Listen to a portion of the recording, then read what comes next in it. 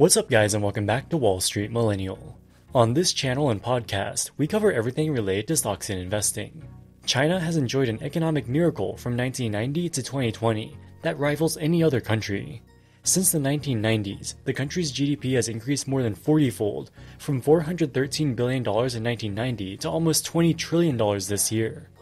The scale and speed at which China's economy has grown exceeds that of any other nation in all of human history. But that astronomical growth has taken a brutal turn since the onset of the COVID pandemic 2 years ago. COVID lockdowns, an ongoing real estate sector crisis, and most recently, a crippling heat wave and drought has brought the country virtually to its knees. In fact, this summer brought the worst heat wave ever recorded in the country, and according to some historians, is one of the worst heat waves ever recorded anywhere in the world. This has caused severe consequences on people's livelihoods, agriculture, and even heavy industry in China. Major companies like Toyota have had to shut down operations because the country's dams don't have enough water to generate electricity for the factories. The situation got so bad that the government had to take sweeping and draconian measures, including banning the use of air conditioners while temperatures rose above 100 degrees Fahrenheit. They even released microscopic particles into the atmosphere to try to reflect the sun's rays back into outer space and stimulate artificial rainfall in an attempt to relieve the heat and drought. So how did China find itself in such a disastrous situation, and what are they doing about it now? Before we dive in, make sure you've signed up for our daily newsletter at wallstreetmillennial.com/newsletter. It's delivered straight to your email inbox at 5 a.m. every morning of the trading week, and has everything you need to know before taking on the day. The top 2 to 5 stories in the markets each day, expertly analyzed and distilled into a short 3-minute read, so you know the things that matter most for your money. In just a few minutes a day, you can prepare yourself with all the market due diligence that we perform for you. And the best part is, it's completely free. Click the link in the description below or go to wallstreetmillennial.com/newsletter to put your email on the mailing list and start receiving the newsletter today. China's heat wave started in June and stretched for 3 months through the end of August of this year. It immediately started breaking heat records, with June being the hottest on record going back 60 years. But it wasn't until July and August before things really started getting desperate. The record heat, combined with a weeks-long period of no rain at all in certain areas, led to severe drought that has forced emergency measures. Take a listen to this report from the BBC. In China, authorities are battling one of the worst droughts seen in more than 50 years. Falling river levels have left hydroelectric power stations unable to produce enough energy. As a result, emergency measures to save electricity have come into effect. Shopping centres have been ordered to close early, factories have temporarily shut down, and the lights on Shanghai's famous waterfront are to be turned off. Catherine Da Costa reports. In the province of Sichuan, 80% of the area's electricity is usually supplied by hydroelectric power. But the drought has caused the supply of hydroelectric power to dip down as low as 50% of its normal levels.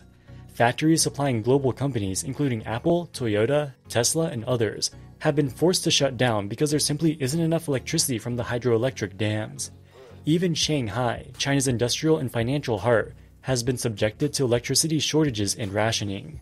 The city's iconic riverfront had all of its lights shut off to save energy. With China being very conscious about its outward-facing image, doing something so visible to the glory of its economic heart shows how desperate the situation became. The reduction in electricity supply was exacerbated by soaring use of air conditioning due to the historic heat.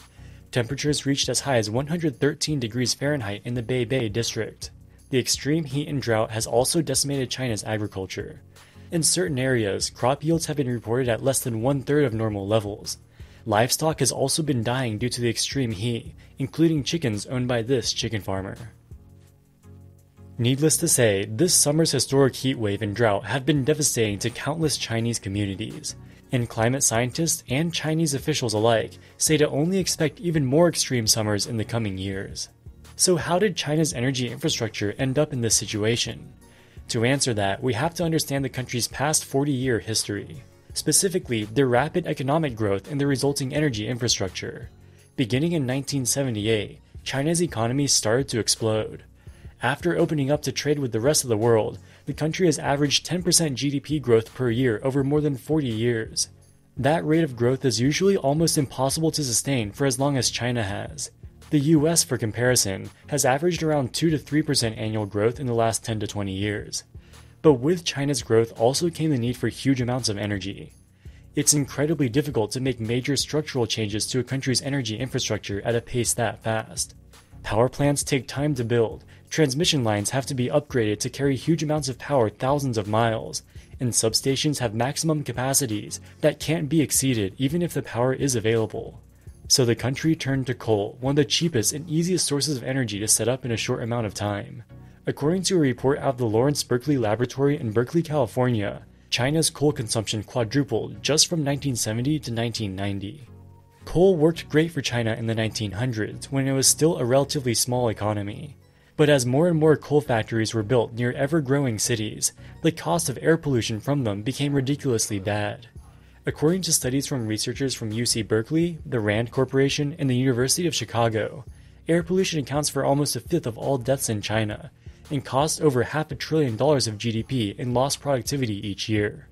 Chinese President Xi Jinping has said it is a national priority to solve the pollution crisis in China, and renewable energy is a key part of that solution.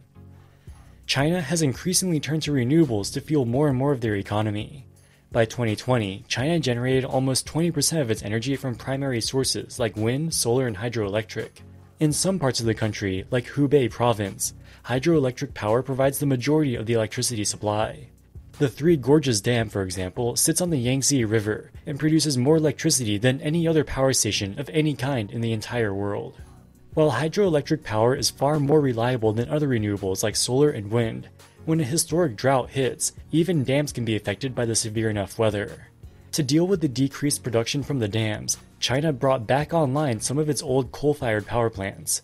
In Sichuan province, one of the worst afflicted regions, they had to operate their biggest coal power plant at full capacity for weeks on end.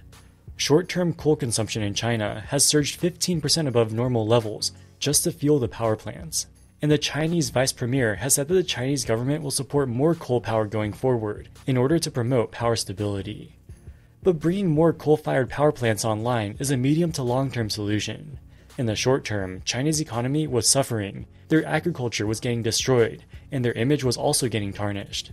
So officials turned to something rarely talked about, geoengineering.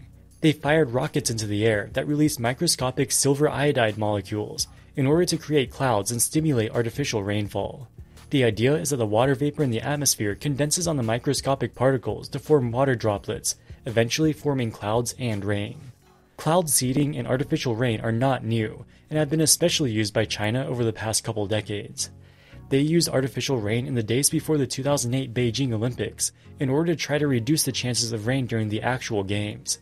They've also used artificial rainfall before national celebrations in order to reduce the level of air pollution. But cloud seeding also has negative long-term effects. Silver iodide is one of the most common seeding substances used in cloud seeding, and is toxic to humans and animals. It can cause a sickness called argyria, which can cause the skin to turn dark blue or gray. To combat future adverse weather events like this disastrous summer, China is already planning to spend billions of dollars to build new water infrastructure. The Ministry of Water Resources has already approved dozens of major projects, worth a total of $250 billion. These projects include water storage facilities, as well as ways to control where rivers flow.